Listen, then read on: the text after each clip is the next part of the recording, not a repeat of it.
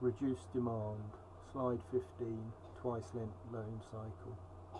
But this mutual dependence of two debts on the same money cannot shrink or slow down without causing mathematically inevitable defaults, forfeiture of collateral, and potential to fall into a spiral of economic collapse.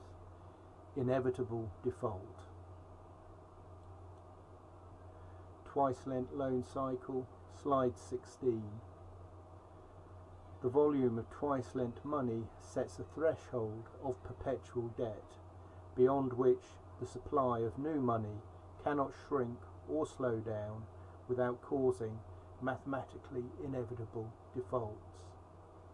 The money supply is